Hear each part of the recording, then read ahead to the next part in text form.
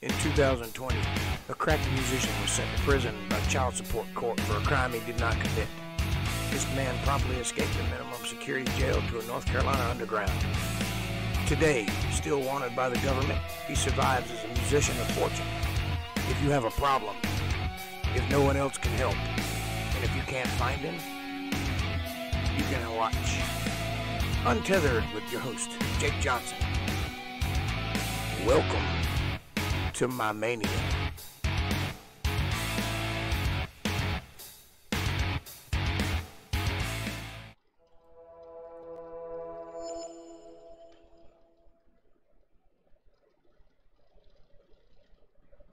Hello, Internet. This is Jake Johnson coming at you live from somewhere in the North Carolina underground. I got my microphone on this time. I did like 5 minutes yesterday or Wednesday with no microphone on. Didn't even know it. Somebody was like, can't nobody hear you. So, what can you do? Anyway, we're going to have some fun tonight. Just waiting for some folks to show up. And then I'm going to show you some pictures from my vacation. Show you some other things and play some good music. Still nobody here yet. Got the fire roaring. All I need is somebody to hang out with.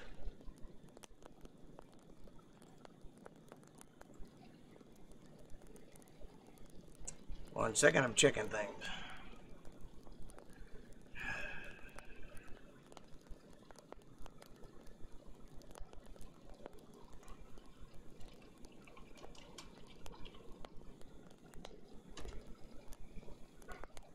Well, hello there.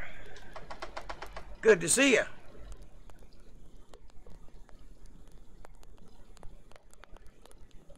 That's weird. I see you, but YouTube doesn't see you. Odd. My analytics say there's nobody here, but I'm clearly talking to you, so can't trust analytics, I guess. Anyways, good to see you. We're gonna have some fun tonight. Tonight I'm playing the Maestro. It's a good choice. What do you think?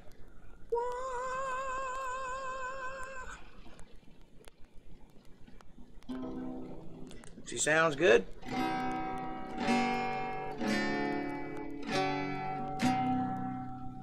Feels good.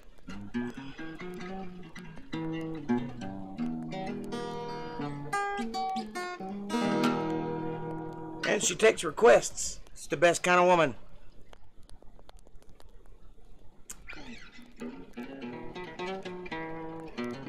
This is your second time being here, right? Talking to Darlene Haberdashery Keffa.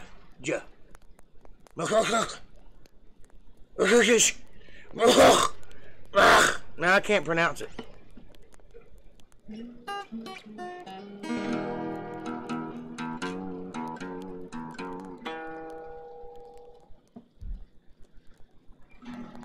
Tell your friends about it. Get everybody involved. Let's have a party. Let's start a religion.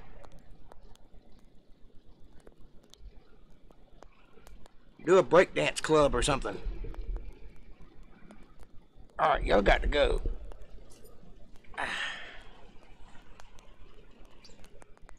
No, these don't do anything. They just look cool.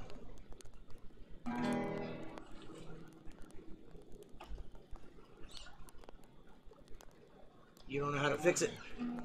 I don't know how to fix it either. It's actually kind of cool. Nobody else has that name. Nobody else can even say that name. It's pretty good. I'm thinking about changing my name to Unknown. If it wasn't for Unknown Henson, I would. Somebody beat me to it.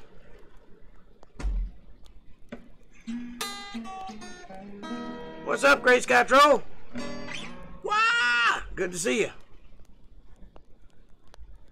My endearing and loyal fan base has arrived. At a sleep study with Sonny. Don't know how long I can be here. You can be here as long as you want to be. Sleep studies are boring. I don't know why you want to study it, though. I can solve your problem for you. You go to sleep. I studied sleep for 45 years, and that's the only conclusion I've been able to come to.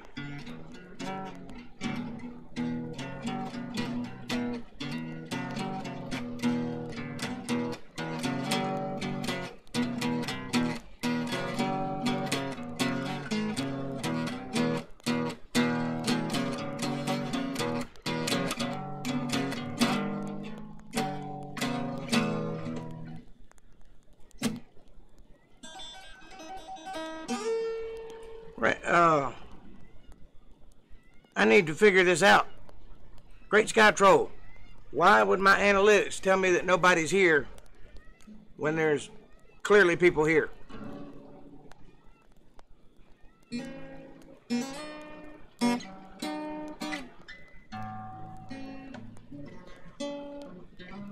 My robot's here.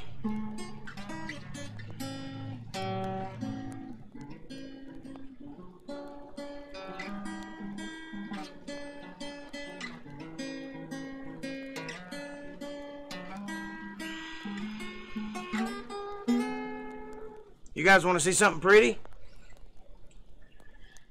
Oh, well, let me try that. Maybe it won't kick me off. Let's see. If I disappear, I'll be right back.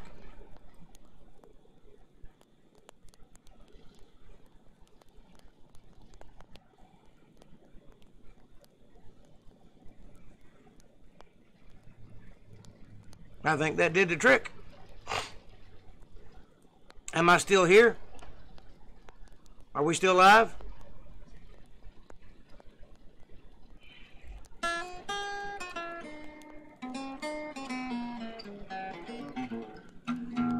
I know a Three Dog Night song. I just can't think of what it is right now.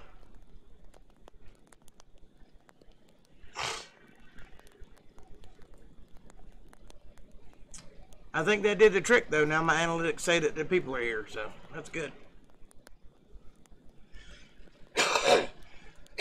Excuse me. All right. Y'all check this out. This is my baby. I had a request for this off the air. Somebody came up to me and said I should do this, so I'm going to do it. This is my baby.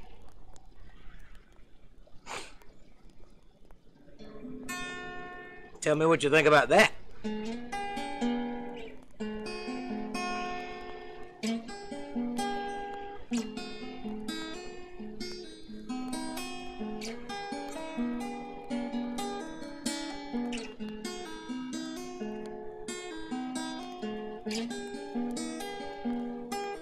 She is a 2001 Heritage Softail. And she's wet right now.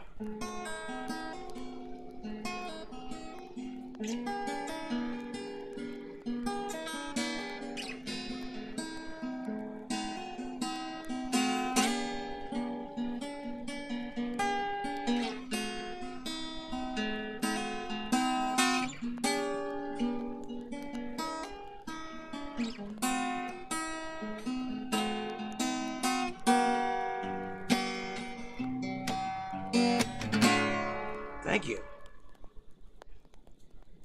I do appreciate it.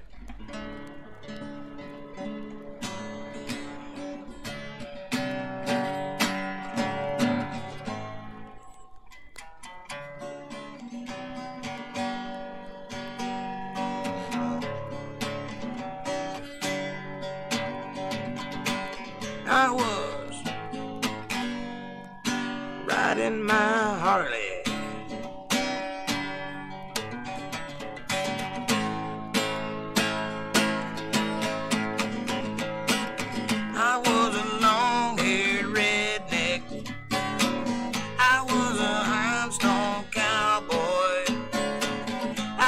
Loner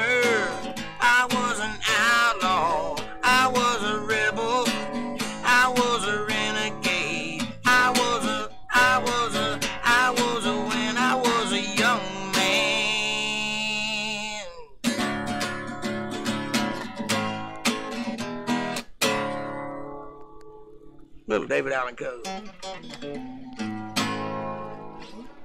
Just a little. Not a lot. She'll get up and go, though. Do 0 to 60 in about 4 seconds. Maybe 3.5. Have my hair standing straight back. Wow! All the girls like it. And purrs like a kitten. Only problem with it is it don't sound loud. I got 2 good mufflers, man. I got to poke some holes in them or something. I kind of like it because, you know, I'm old. So I like the quietness of it. But every now and then you just want to go la la la la la la la, patat patat patat patat. Get that thing hollering potato at me all the time. Potato, potato, potato, potato, potato, potato, potato. That's what a Harley sounds like.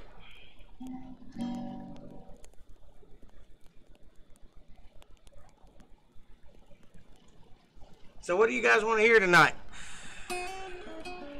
I'm in a pretty good mood, so I don't have anything holding me back. I'll play anything. What the hell?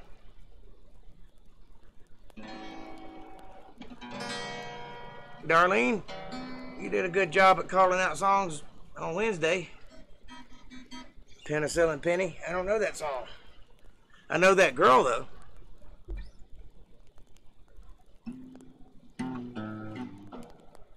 Who does Penicillin Penny? I'll learn it for you.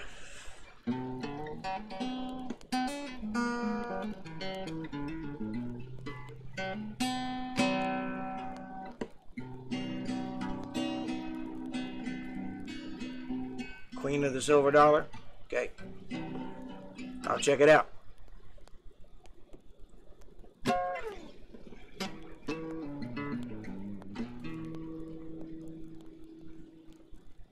I need to learn some Dr. Hook too, because people keep asking me to do that. I don't think I know any. I used to, but I can't remember what it is.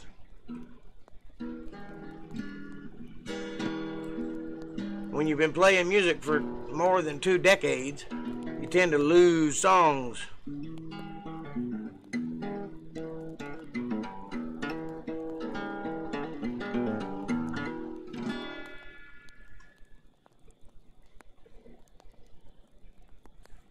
Are you just saying like weird phrases? I don't know what any of that is. Is there a part of music that I've missed out on?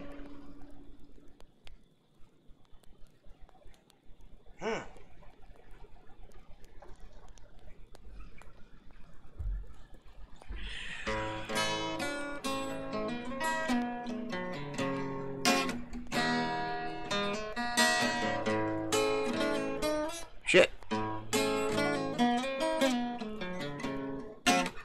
Well, let's just forget the intro. I can't remember it anyway. Baby, all I've got's this beat up leather bag, and everything I own don't fill up half. Don't you worry about the way I pack. All I care about is getting back real soon. A goodbye kiss is all I need from you. I'm carrying your love with me. What? What are song titles for $150, Dave? I'll take song titles for $150, Alex. I'm carrying your love with me. West Virginia down to Tennessee. I'll be moving with the good Lord's speed. Carrying your love with me is my strength for holding on. Every minute that I have to be gone, I'll have everything I'll ever need. Carrying your love with me.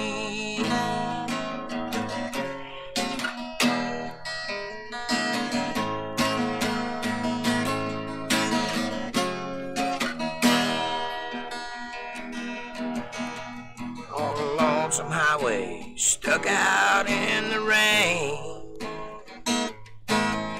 Baby, all I've got to do is speak your name. The clouds roll back and the waters part. The sun starts shining in my heart for you. And you're right there in everything I do. I'm carrying your love with me, West Virginia down to Tennessee. I'll be moving with the good Lord's speed. Carrying your love with me is my strength for holding on. Every minute that I have to be gone, I'll have everything I'll ever need. Carrying your love with me. I'm carrying your love with me. It's my strength for holding on. Every minute that I have to be gone, I'll have everything I'll ever need. Carrying your love with me. I'm carrying your love with me.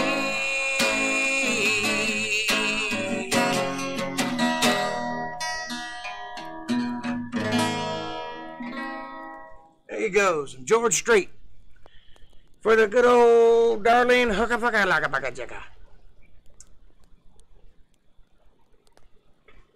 1814. No, I guess I just don't know that music, man. I didn't recognize a single one of those. Who are they? Send me a list and I'll learn some new stuff for you. I believe I do have hoodies in stock. If you'll follow, every now and then in the chat, a link will pop up. You can follow that to the merch, or you can look in the description below. If you're on YouTube, there's a description. It might have a little thing that says read more or something like that. Click that and it'll pop down, and there's a link in there. Take you to my merchandise. Yes, I have hoodies, and I also have t-shirts, coffee cups, stickers. I don't know. There's a lot of stuff in there, and there's going to be more soon. Right now, it's just kind of there. Basically, I just put the store up so that it'll be there. You know, it's functional. I know it works because a friend of mine's already ordered some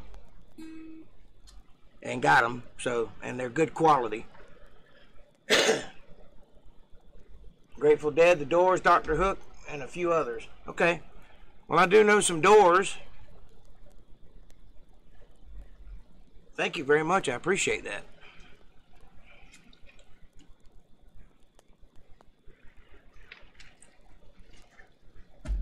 I like the hoodies. I'm about to get me some too. It's going into summer, so ain't really time to order any for me, but next winter I'm gonna get me some.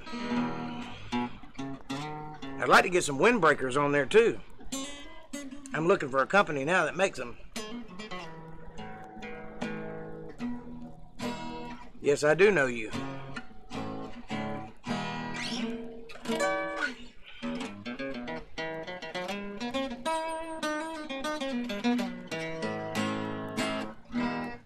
Here you go. Enjoy some pictures from my vacation.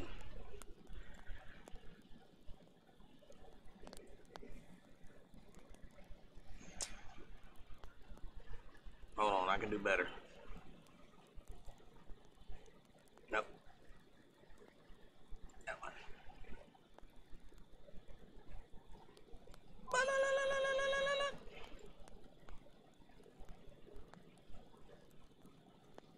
There you go.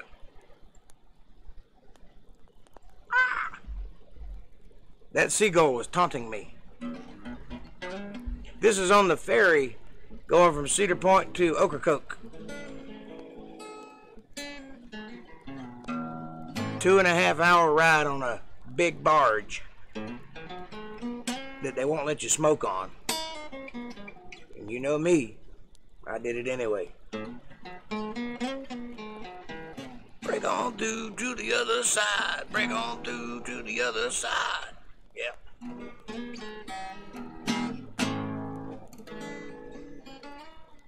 Don't drink the koi pond cleaner.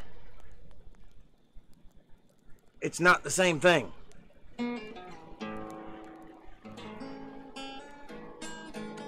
It's got chloroquine in it, but it's not hydroxychloroquine.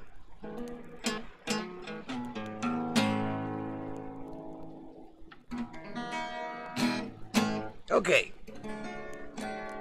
Let's see here.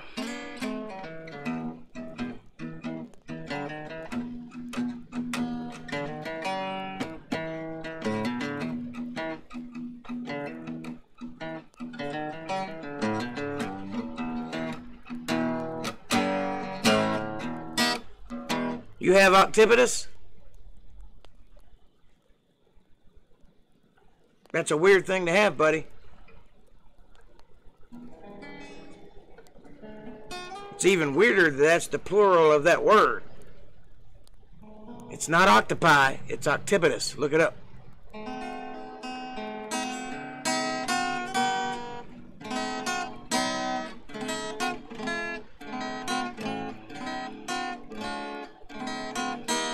Damn it.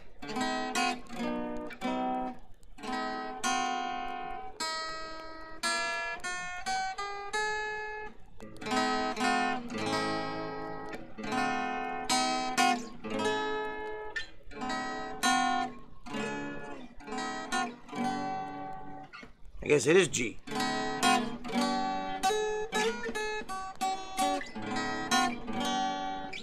Never mind me, I'm just working on stuff in my head.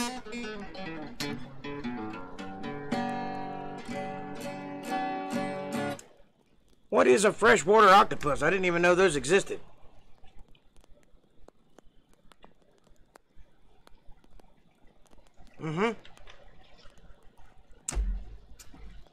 It's weird that you mentioned squidbillies because a few minutes ago I was talking about unknown Henson.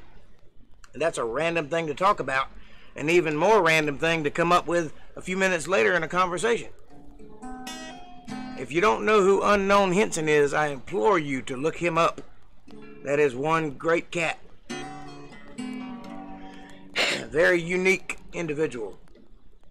A man after my own heart.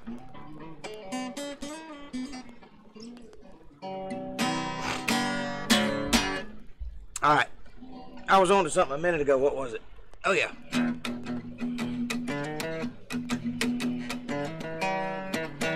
Keep your eyes on the road, your hands upon the wheel.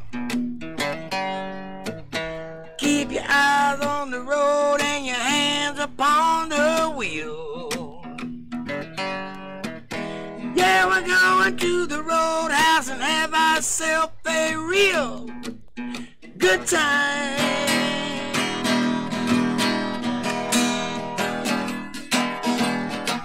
Said back of the roadhouse, I got some bungalow. Yeah, back of the roadhouse, I got some bungalows. You know that sort of people, you know they get down low. Let it go.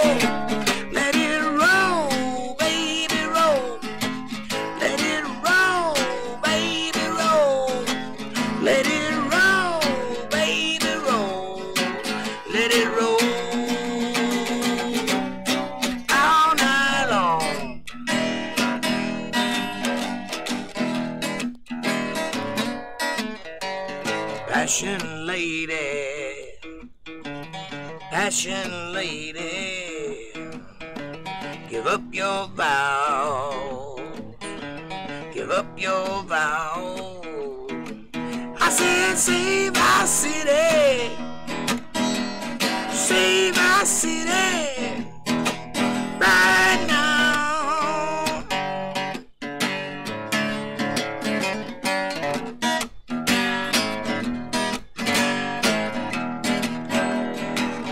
I woke up this morning and I got myself a beer.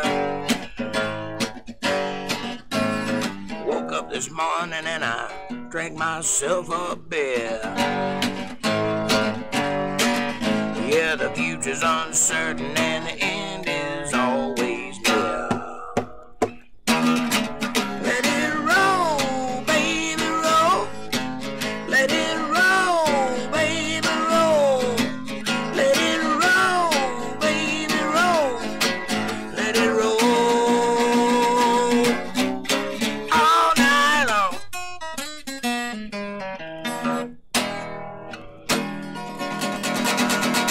There's a little Dorrs for you.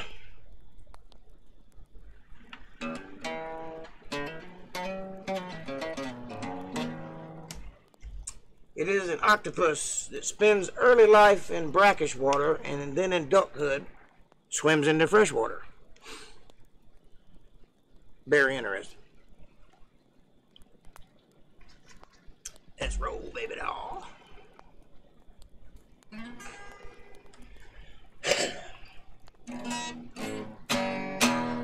All right, that's enough of the pictures.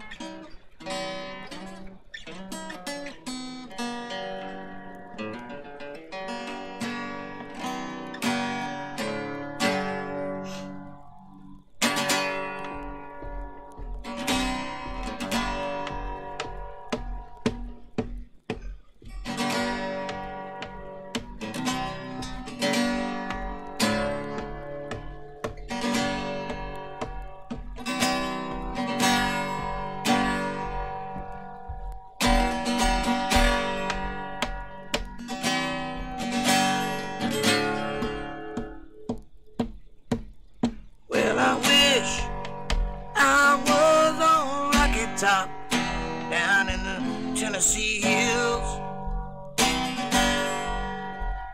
Strangers came up on a rocky top looking for my moonshine still. Rocky top, you'll always be home sweet home to me. Good old Rocky Top, Rocky Top, Tennessee.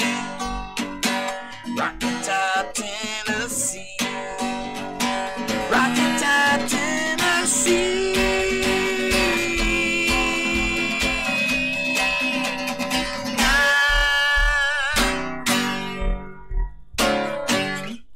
Oh well, I'm bored.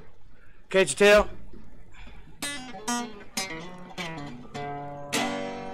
What kind of old hymns do I have? I don't do a lot of old hymns. I could do like a, you know.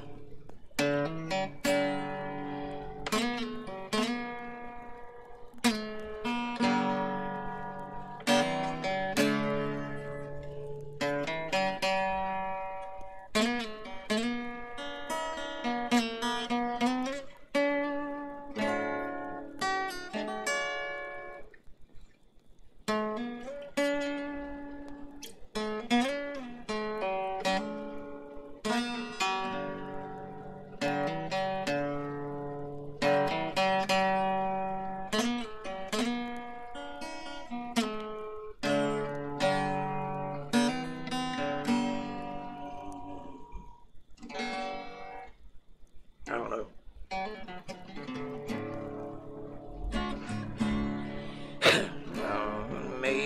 Amazing grace, how sweet the sound that saved a wretch like me. I once was lost, but now I'm found. Was blind, but now I see. 'Twas grace that taught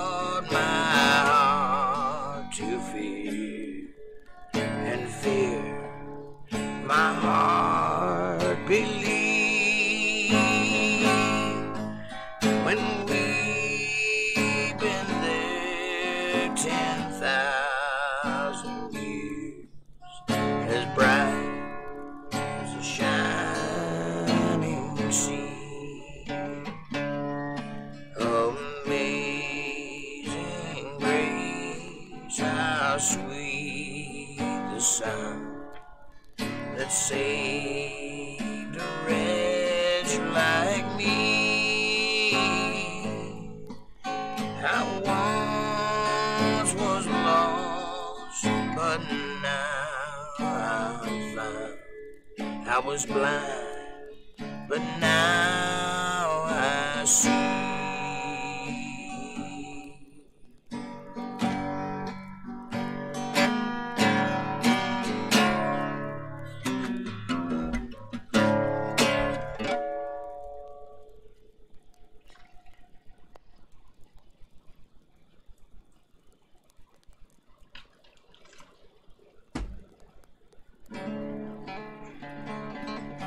Me and the old man have a difference in opinion about music.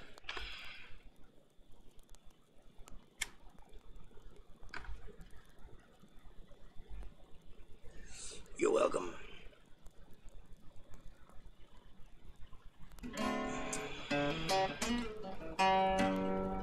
What you got for me?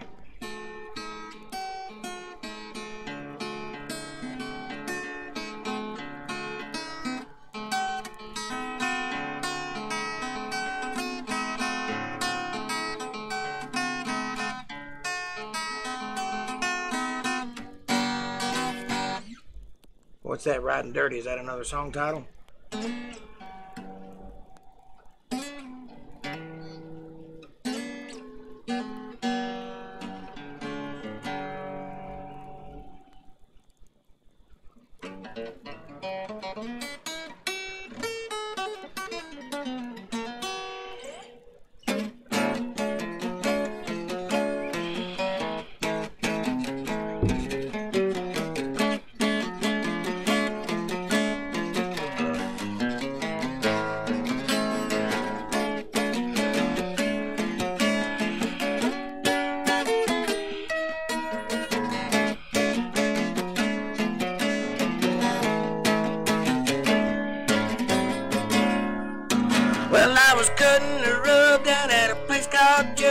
With a girl named Linda Lou.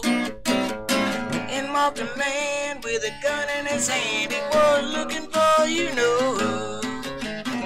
Hey, that fella with the hair color yellow, what you trying to prove?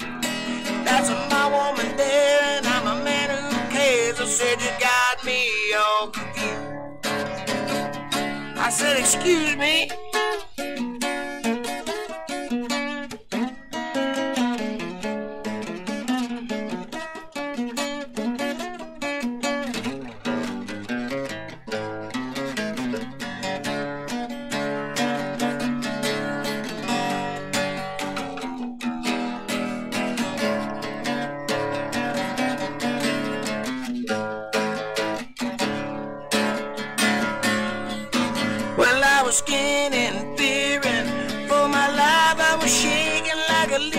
Tree, 'cause he was lean and mean and big and bad, Lord, pointing that gun at me.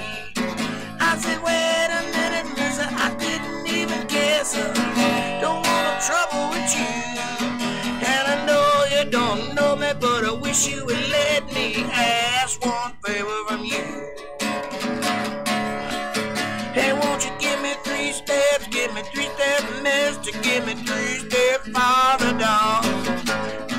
Give me 3 steps, mister, and you'll never see me no more. Well, the crowd went away, and I began to pray as the water fell from the floor. Telling your son that it ain't no fun, stared straight down a party ball. Well, he turned and he screamed, I'm in the loo, and that's a break I was looking for. You could hear me calling a mile away as I was headed right for the door. Won't you give me 3 steps, mister, give me 3 steps for the door. Give me 3 steps, mister, and you'll never see me no more.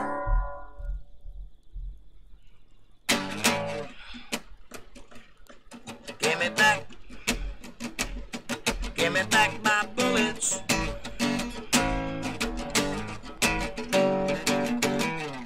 Yeah, I need a band to do that song.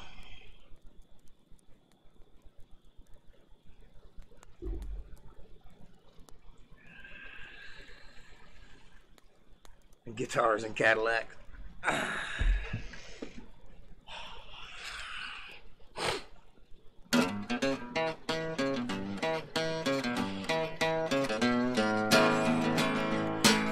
taught me how to hurt real bad and cry myself to sleep.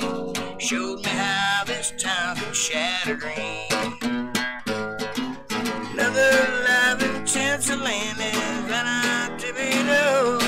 Well, I found out that the pie don't taste so sweet. Now it's guitars, Cadillacs, and hillbilly music. Lonely, lonely streets that I call home. Yes, it's guitars, Cadillacs, and hillbilly music. It's the only thing that keeps me hanging on.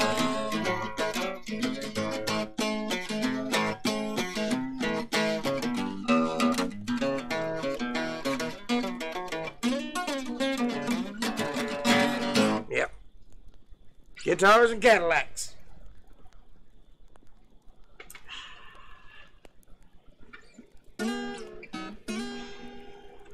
Wow, I love it. Damn, man.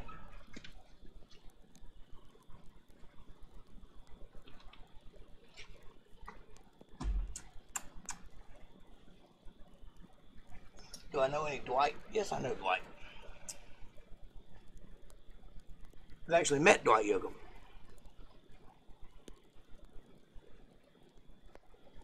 And not in a glamorous way either. I think I helped him write a song.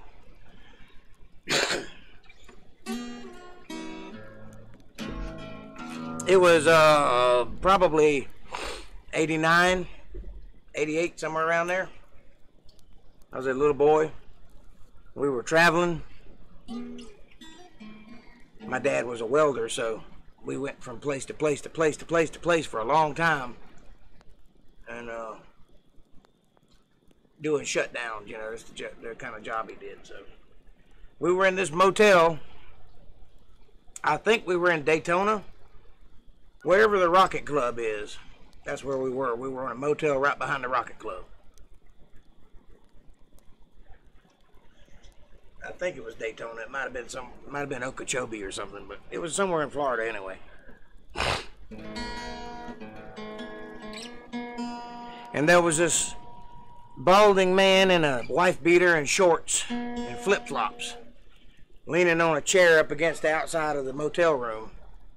This is one of them motels where the doors lead to the parking lot, and there's 2 stories. We were on the upstairs, and there he was, and he was playing the guitar and humming a song, and he couldn't figure it out.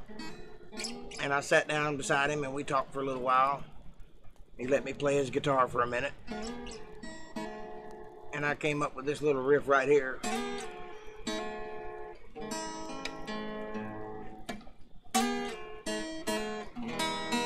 About all I could do back then.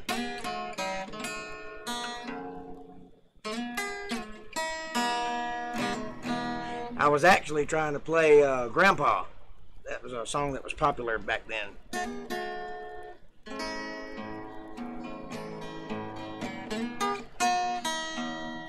Years later, I saw this man on an album cover, and it was Dwight Yoakam. So naturally, I bought the album. And on the B-side of this album was a song called Red Dresses, Buenas Noches.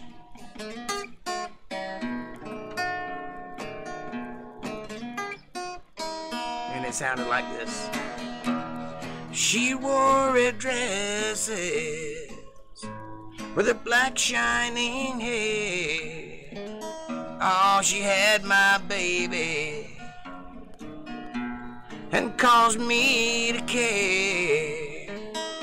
And coldly she left me to suffer and cry. Oh, she wore red dresses, left her wounded to die.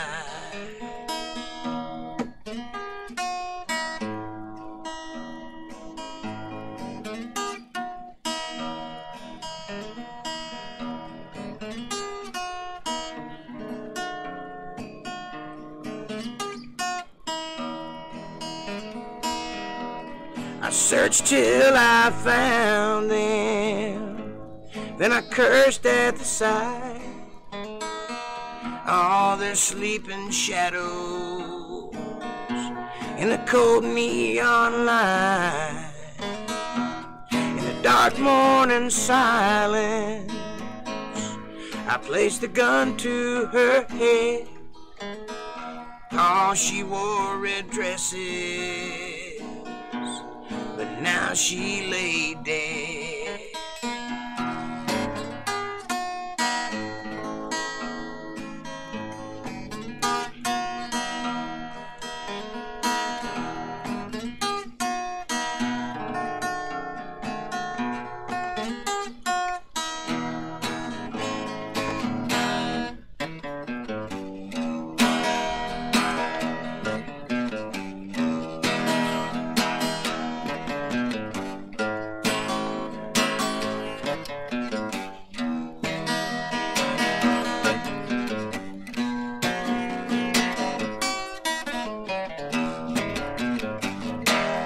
I don't know,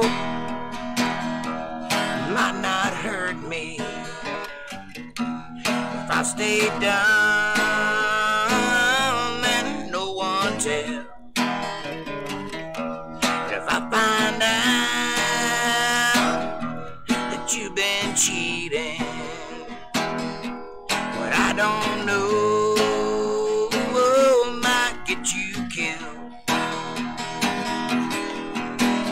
The sun falls in prison, don't look as half as bad as alive with your dirty cheating games. But I don't know, might not hurt me if I stay dumb and no one tells. If I find out that you've been cheating, but I don't know, might get you killed. Little sister, don't you? Little sister, don't you? Little sister, don't you kiss me once or twice? Tell me that it's nice and then you're wrong. Little sister, don't you do what your big sister do? Hey, hey, hey, hey.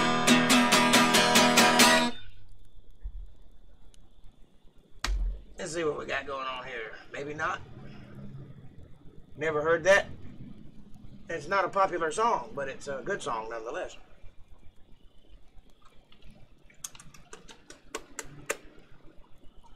And I think I helped write it. Of course, I wouldn't ever got any credit for it, but yeah, I'm sure Dwight Yoakam said, yeah, I met this 9-year-old boy and he wrote the song. Yep.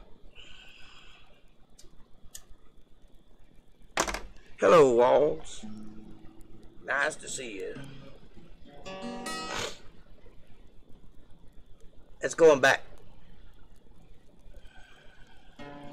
Great Sky Troll, what you got going on up there, buddy?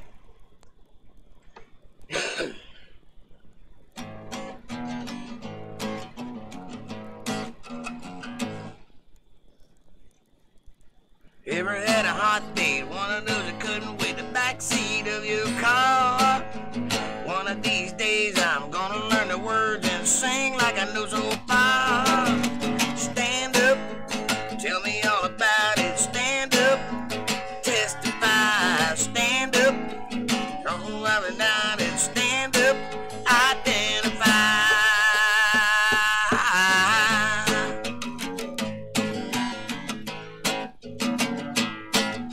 Sometimes I sing a song, I don't know the words, but I guess I get it right. I can make some shit up and it will end up fit up, and I won't sing all night, but I'll stand up, tell me all about it. Stand up, yeah, stand up. Have you ever been there? Stand up, identify.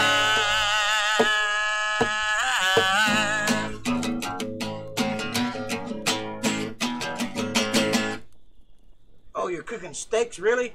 I'd love to have a steak right now. I think I'm eating some noodles tonight. I'm living large.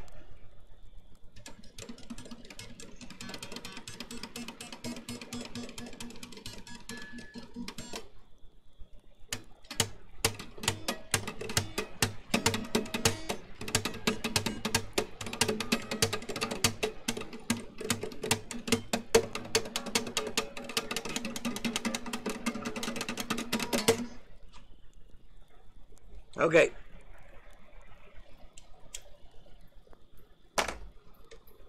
Man, time's just flying by tonight.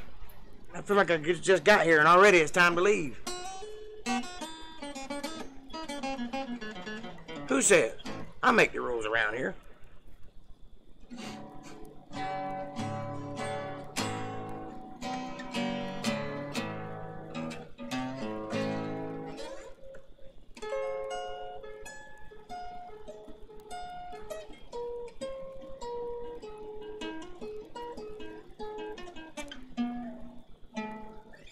It is so hard to do some things on an old acoustic guitar.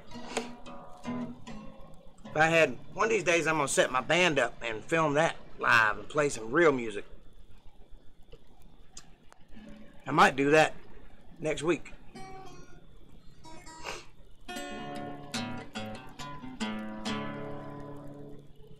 Question is which band? One is definitely harder than the other one. And the other one is just me doing my thing.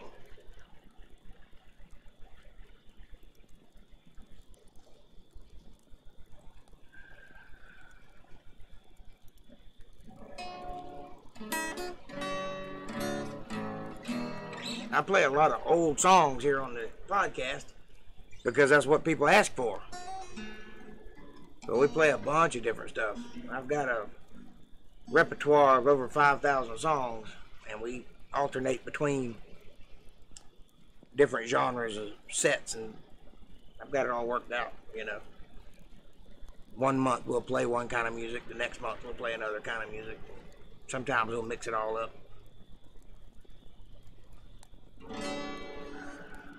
It's fun. But it's been kind of slow since the, you know what, since the beer bug virus. The beer bug sickness. You might get up, you might get down with the sickness.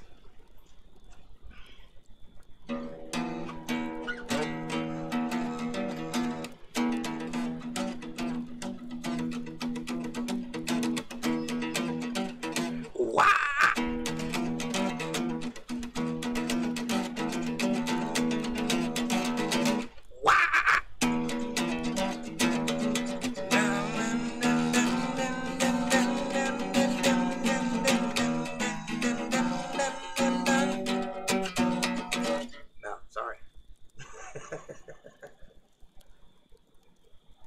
Reggae. I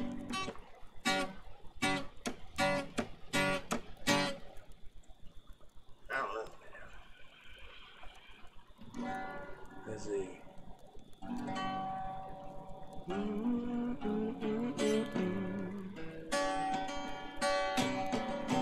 No woman will cry. We all just simple people. I don't know the song, but no woman, no cry. No woman, no cry. I don't know. I do some reggae sometimes, but I can't think of what it is right now. Gotta kind of have a band for reggae though, because you gotta have that backbeat.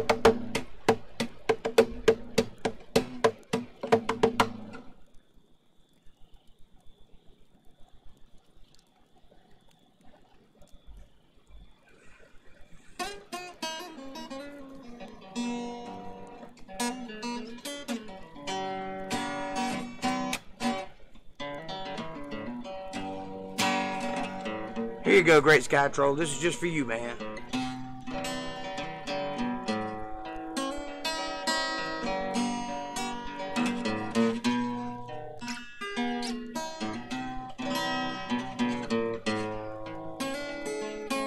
Sitting in the morning sun, I'll be sitting when the evening comes, watching the ships roll in.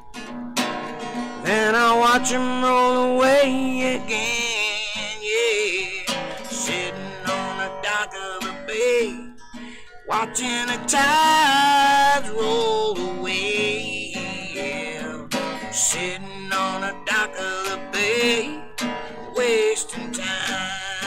I left my home in Georgia, headed for the Frisco Bay. Yeah, I had nothing to live for. Looked like nothing gonna come my way. I'm sitting on the dock of the bay, watching the tides roll away. I'm sitting on the dock of the bay, wasting time. Look like nothing gonna come my way. Everything remains the same. I can't do what 10 people tell me to do, so I guess I remain the same.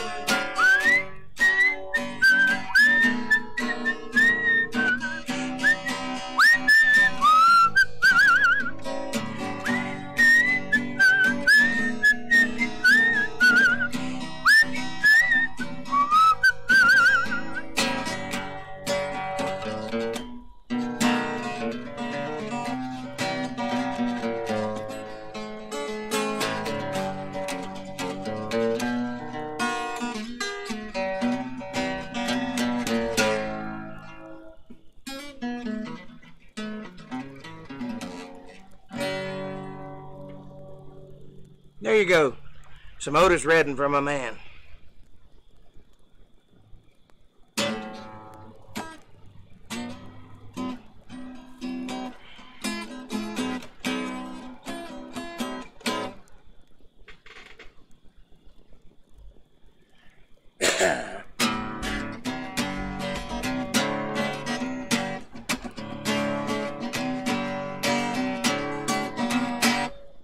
Early in the morning, I'm rising to the streets. Light me up my cigarette and I strap shoes on my face. But I gotta find a reason things went wrong. I got to find a reason why I'm wearing a pant thong. But I got a Dalmatian, I can still get high. I can play this guitar like a motherfucking riot. I said love is what I got, don't you know, never remember that. I said love is what I got.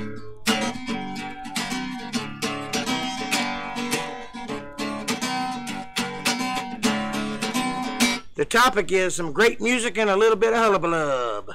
It's Phukett Friday. We're talking about little towns in Thailand.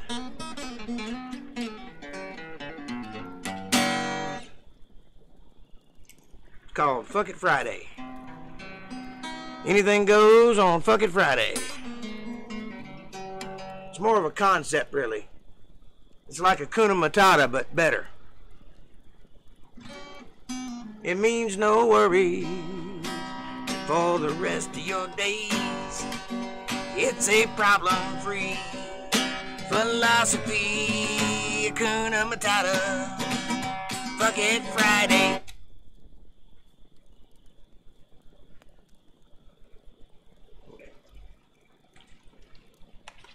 Wow, what you want to talk about? I'm game. You tell it and I'll talk it. What's on your mind? Tell Uncle Jake.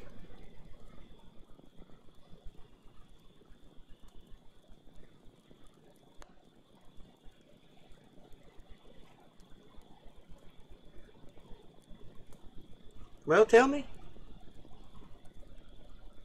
You want to talk about some old stuff? You want to do some philosophy? You want to do some theosophy? You want to talk about some trippy shit? You tell me.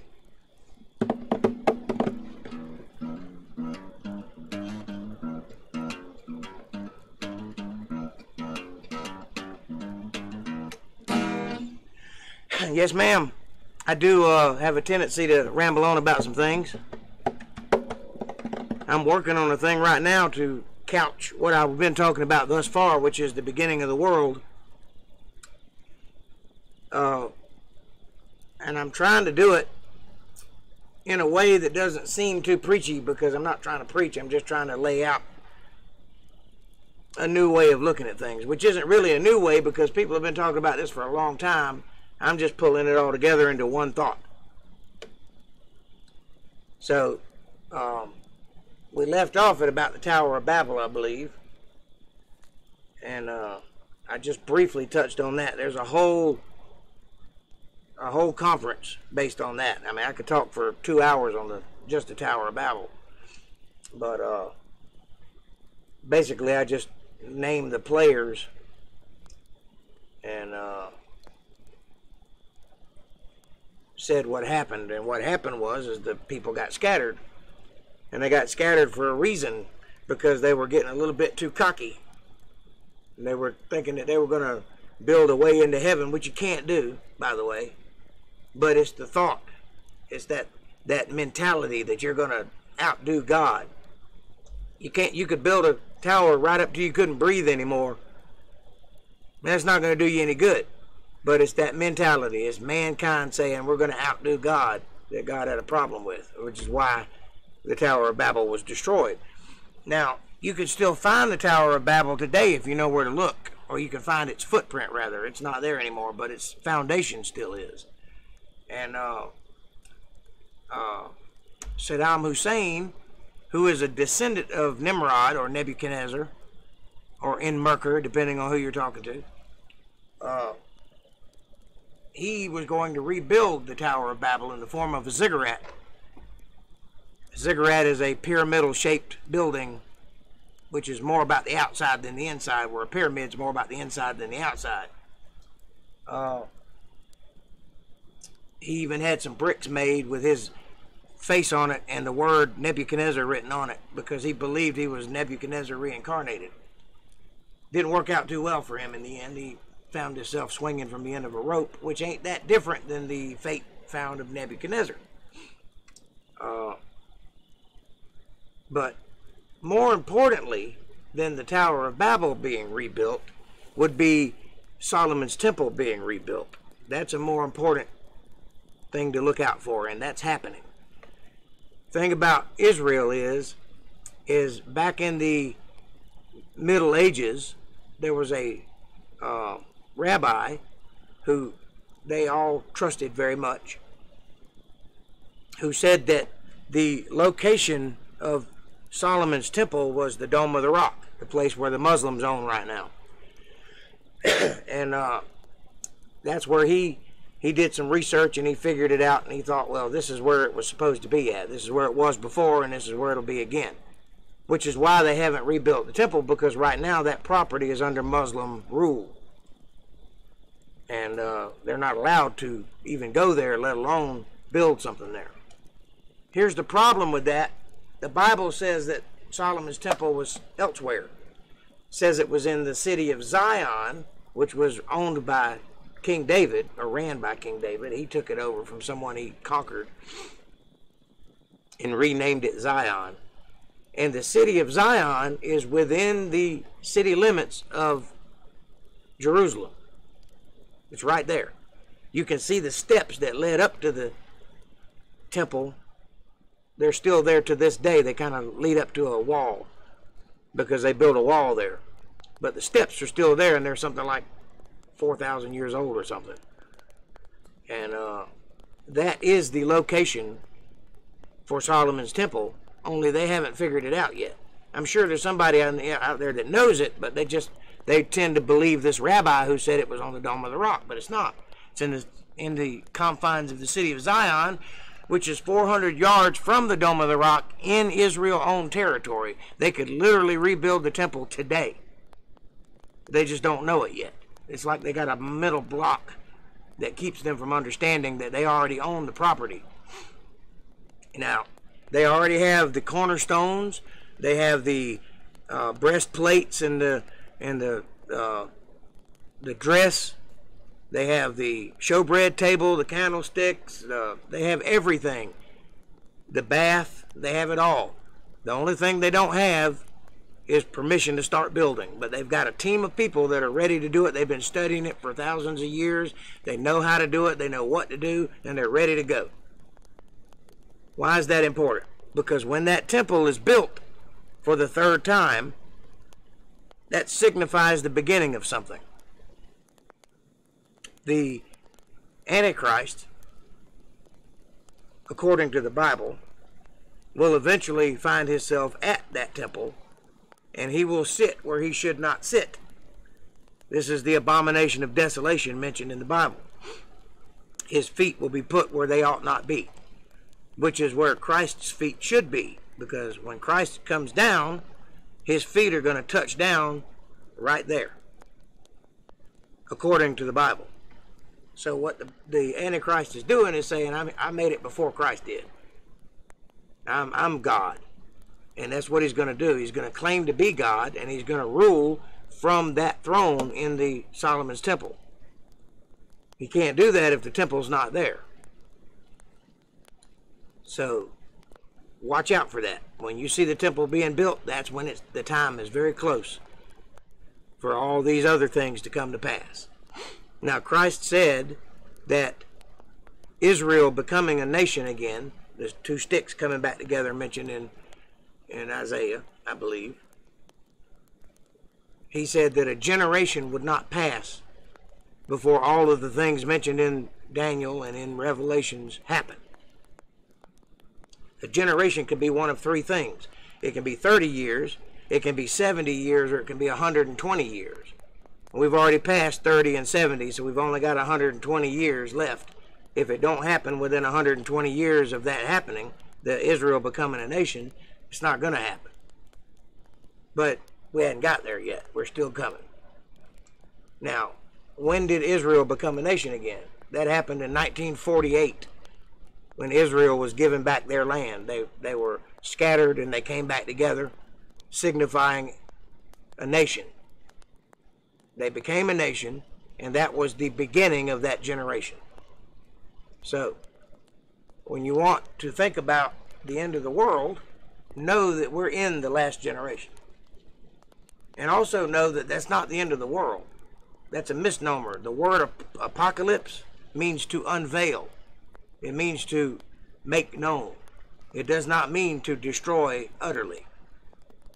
People have been misusing the word apocalypse for a long time. And there will be an apocalypse.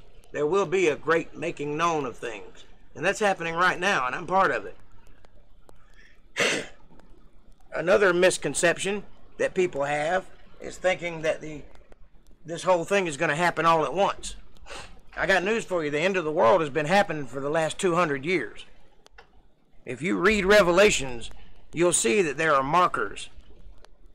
Every so often there's a thing mentioned that's got to happen in order for something else to happen.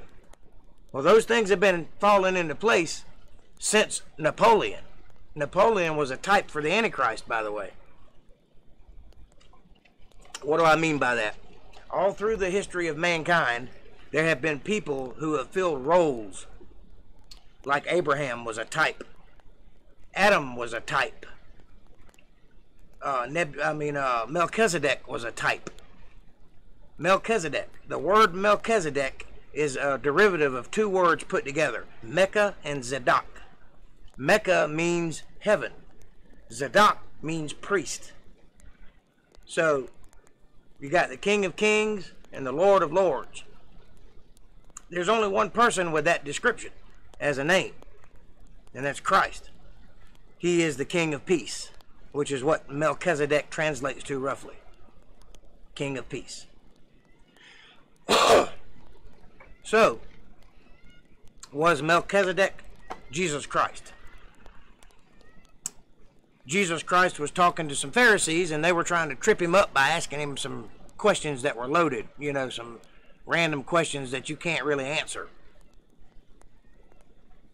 Like, how many times did you beat your wife? I never beat my wife.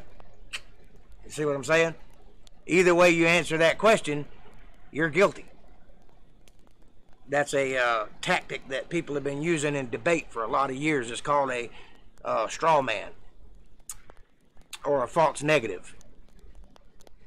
So they were asking Jesus a bunch of these types of questions, and one of them was, who are you to say you know these things? You ain't but 30 years old, and I watched you grow up. I've known you your whole life. I know your mama. How are you going to tell me what's coming? It was one of those kind of questions. And Jesus looked at the man and said, before Abraham was, I am. I didn't know Jesus had a problem speaking. He didn't. That was not a misspoken sentence. That's not a grammatical error. That's a very deliberate statement. And if you'll notice, it hushed him up real quick in the Bible when he said that. Why? What's the big deal? Jesus is saying something specific here. He says, before Abraham was, I am. I am is the name given to the forbidden name of God when Moses was speaking to God in the bush, the burning bush. Moses said, I don't know how to tell these people what to do. I can't even speak that well. And the bush, which was one of God's angels speaking for him, said to tell them that I am told you these things. I am that I am. That's a very specific statement. It's a name, like Yahweh or Yahweh or however you want to pronounce it, or Yeshua. These are specific names that mean specific things. And when Christ told him that, what he was saying was, I am God. That's how you know to trust what I'm saying to you. That's what he was saying. So yes, Melchizedek was Jesus Christ.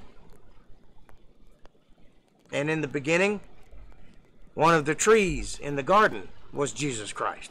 There were two trees that were mentioned specifically. A tree is a metaphor, like the great fir tree.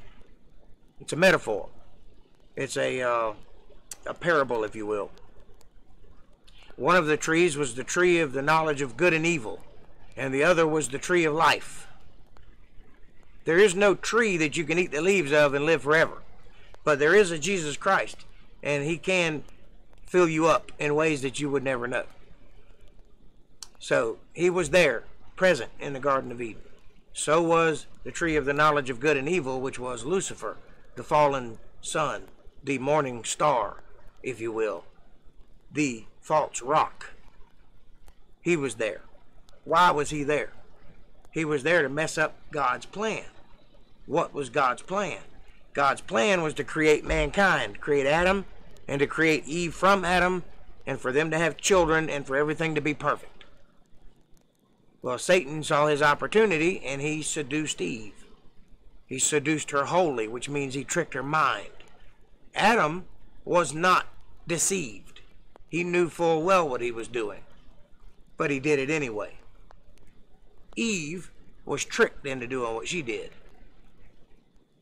Never listen to snakes. That's the moral of the story. Stop listening to snakes. So, when did Satan show up again? He showed up again in Jesus' life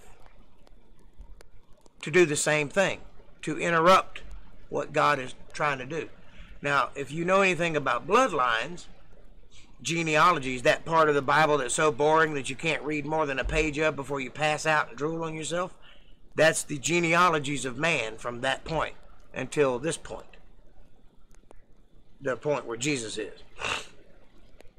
Jesus is a direct descendant of Adam, and through Adam came Abraham and Moses and all the people mentioned in the Bible straight up to Jesus. But it took 2,000 years for that to happen, for Jesus to be born. If Adam and Eve were to have had a child, that child would have been Abel.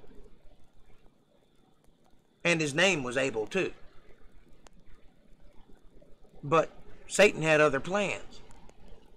If Abel would have been allowed to live, he would have been the father of all the nations of the world, and everything would be perfect, just like God designed it.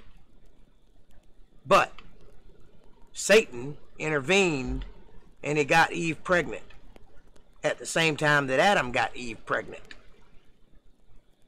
In other words, they had a threesome. I know there's a lot of Christians out there going, oh, how dare you? Trust me, that's what the Bible is telling you, that they had a threesome.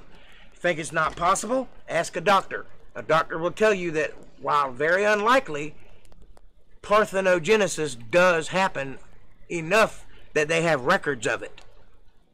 So it happens more than once. Now, if you think about DNA being a copy of a copy of a copy of a copy onto us, which is why we aren't built as well as our predecessors were, because we're copies, bad copies. A lot of mixture has happened since then. Back then, they were perfect. They had no mixtures. They were perfect bloodlines.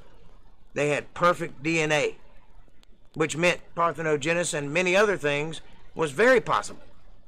Happens to puppies all the time. Think about it. You ever had a black dog and had a white puppy? And you're like, where did that come from? Because dogs, kind of like people, store up DNA from their love partners and they use it when they get pregnant. And that's where traits come from. You ever heard of a white family having a black baby but the wife didn't cheat? It's happened because it's in their DNA somewhere. And sometimes those traits come out. Well, in this case, Adam and Eve had a baby, and then they had another baby, which means they had twins. These were not maternal twins. These were paternal twins. Had two different fathers. Same mother, two different fathers.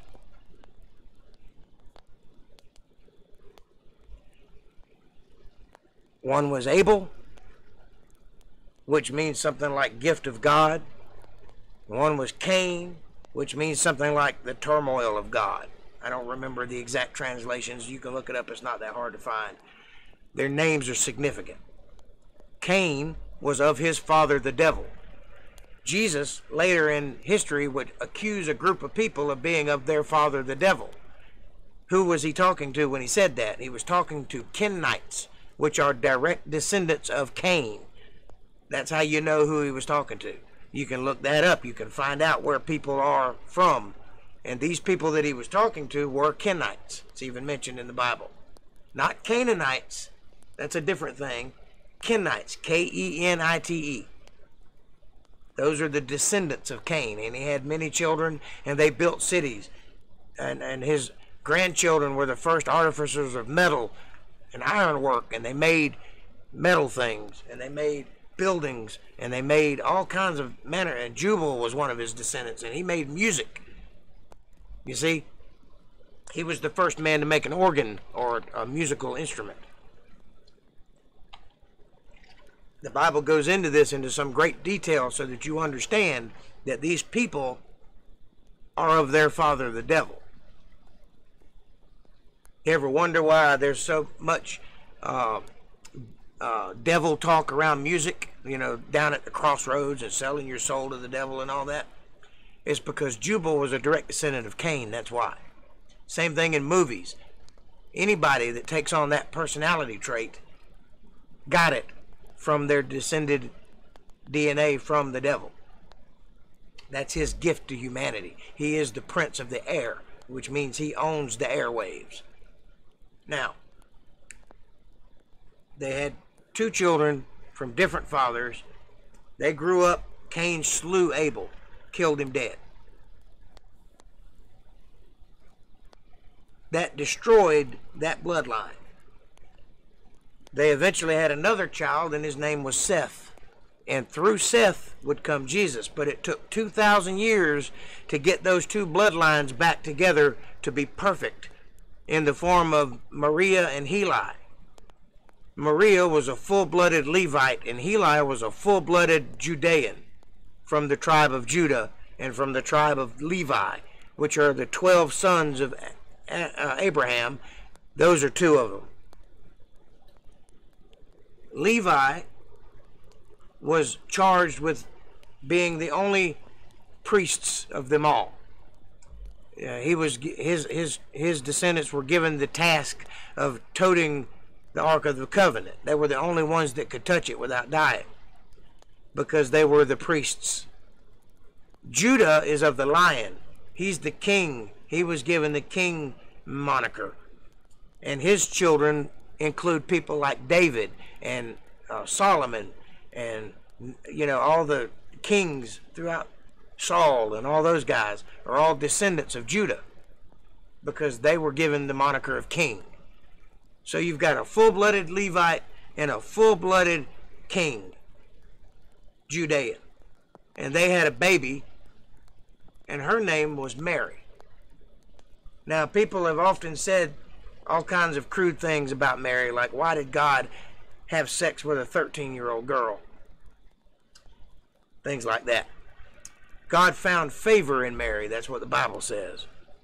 Why did he find favor? Because she was a little hottie? No, because her bloodline was perfect. She was the only one on earth that fit that description. Perfect bloodline from a full-blooded priest and a full-blooded king, which is why he gave her the baby Christ. And when Christ was born, he was a single individual with 2 DNA strands of full-blooded king and full-blooded priest with no earth father, which meant his DNA goes from the mother straight back to God. The greatest man ever lived was mostly woman, is what I'm saying. He had only one set of chromosomes. He did not have both sets like everyone else, which is probably why he was fair to look at. Now, he is the King of Kings and the Lord of Lords, the Priest of Priests. He is Melchizedek. He is Christ the Savior. That's why. That's how you trace it back to its beginning and know that that guy was the Messiah, because he's the only person on earth that could fit that bill, that could tick all the boxes to say this is the Messiah. And there are descriptions laid out in prophecy that tell you who the Messiah will be. 2,000 years of it. And you can find those descriptions, and he fits every single description. Right down to the clothes he was wearing. Right down to what was happening around him the day he died. It's not something you can plan for, by the way. Can't make that happen, is what I'm saying. So, that's why all of these things happen. And also, Satan is going to interrupt one more time in the end times, when he's going to claim to be God in the form of the Antichrist. What's he doing then? He's doing the exact same thing he did the last 2 times. He's trying to interrupt the plan of God to keep it from happening. That's the thing. That's his role. That's why God created him, to be the adversary. He literally is the brick wall that you smash your head against. That's his job. I'll go into more detail about that in another podcast when we're talking about Job and how Satan would just pop into heaven anytime he wanted to. If he was the bad guy, how could he do that and not get tackled by angels? Because he's supposed to be there, that's why. Because God created him, just like he created everything else. And that, I'm going to leave it on that. I hope that was informative, and I hope that you guys will be ready for a serious discussion next time, because I'm getting deep. I'm going way down the rabbit hole. Thanks for hanging out with me, and I'll see you Monday. Peace out.